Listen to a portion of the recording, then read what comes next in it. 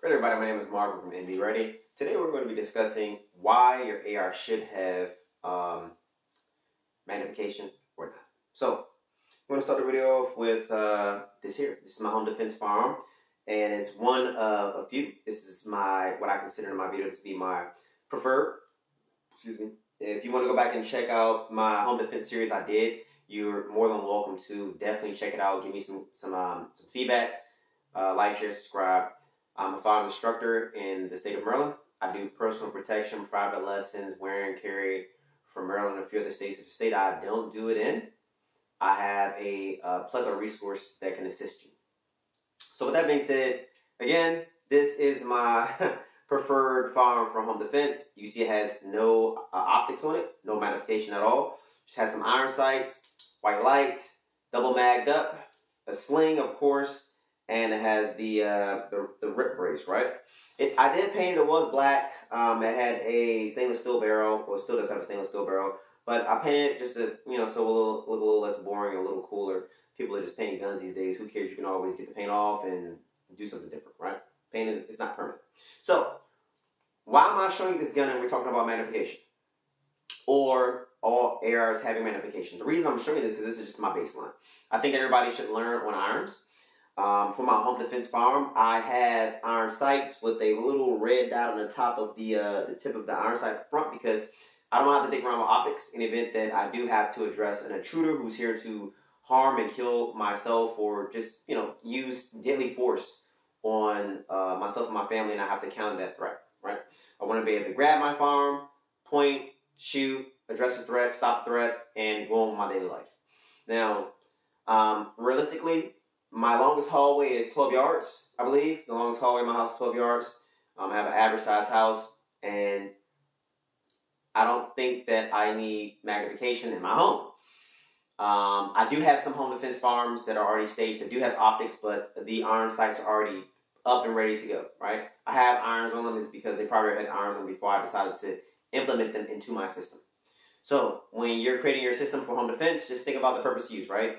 Short range, in your home. That's why I have a 10.5 barrel, all right? 10.5 barrel is on top of a Poverty Pony lower, Anderson, of course.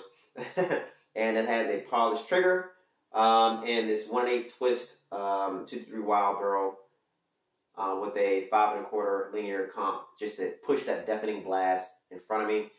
One of my instructor when I did my patrol rifle class, he was like, "That's a suppressor. It's really not. It's really not. It's not going to cut DBs or anything like that. But it'll just push that blast in front of you, just to kind of mitigate it somewhat, right?"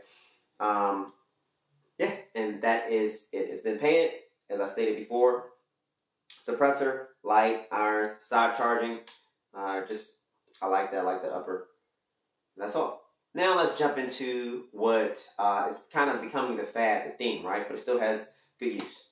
Now, this gun is loaded, hot, ready to go, so I am a safety Nazi, but it's no round chamber in any of the guns, but they do have actual full mags.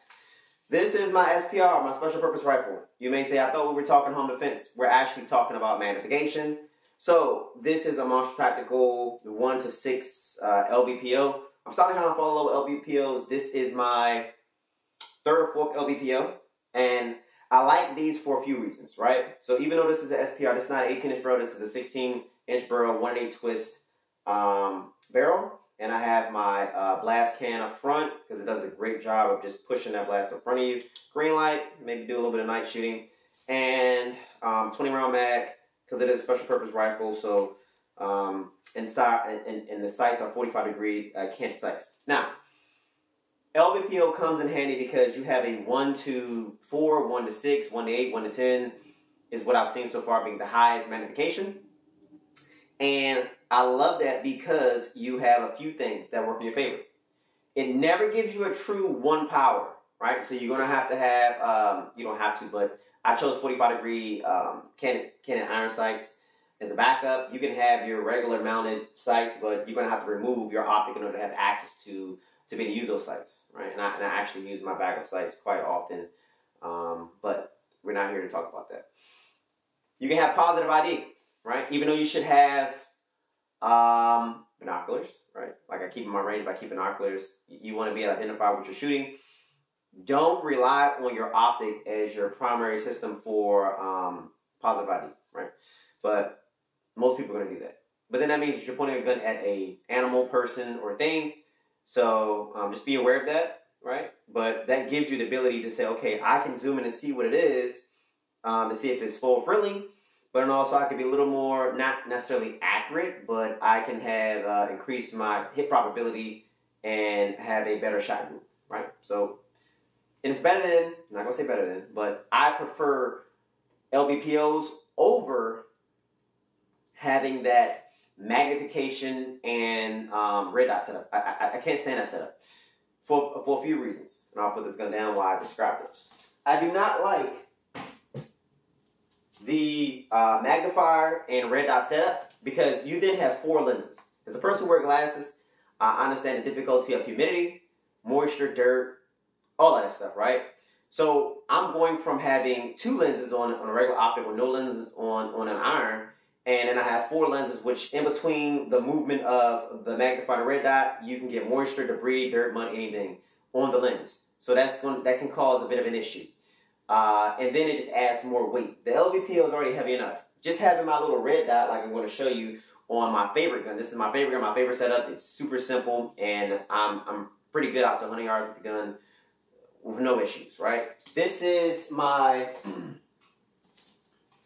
Palmetto State Armory upper FN barrel 5.56 on, of course, well, not of course, I was going to say property pointing, but it's a Delton lower. And I have polished trigger. I polish trigger in just about all of my ARs because it's so easy to do. I think I did a video on it before some years ago. White light, 2 1/4, a blast can, Bear Creek Arsenal iron, backup sight. All right, SIG optic on top, which is super clear. And I have like a nice, I've made a nice fist size group with this gun at 100 yards standing. So I don't know if it's a compliment to how awesome the barrel is, or maybe I'm just that good of a shooter. I think it's the barrel. The barrel is pretty sweet. FN does a really good job. And this gun is light. I love this gun. It's simple. Sling, optic, iron sights, burp grip, light, blast can in case you want to put your suppressor on there. Somebody take this off, put it on there. And it's a mid-length barrel. Mid-length gas system. So not that the 5.56 recoils a lot anyway, but it's softer shooting and it's pretty reliable. This is my favorite setup. This is my favorite setup so far. I have guns with different bells and whistles on them, but I love that. I'll put that right there. I don't shoot it a whole lot, but when I shoot it, I just remember and I'm like, I love this gun, right? So, with that being said, why all ARs should have magnification on them? They really shouldn't. You got to think about your purpose of use. What are you going to be doing with this gun? If it's for home defense, I'm not being funny, but do you need 2 and 3 power magnification in your home? Is your house that big? If you're in a mansion, maybe so. Maybe your longest hallway is 100 yards.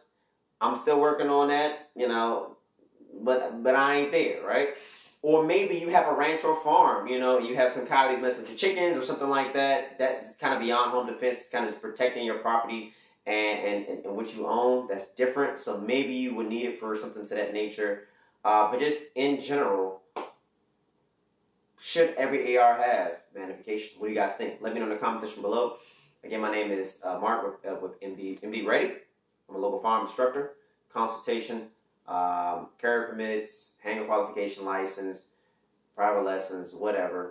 Reach out to me. Instagram is MD_ready. Let me know what you guys think. Please like, share, and subscribe. Let me know why you think ARs should have magnification or they shouldn't have magnification. I started off with iron sights because you need to learn it. I showed you what I love about the magnification where we are today when it comes to LVPOs. And I also showed you my favorite gun has no magnification. Am I right or am I wrong? Let me know. God bless you guys. You take care. Have a good one.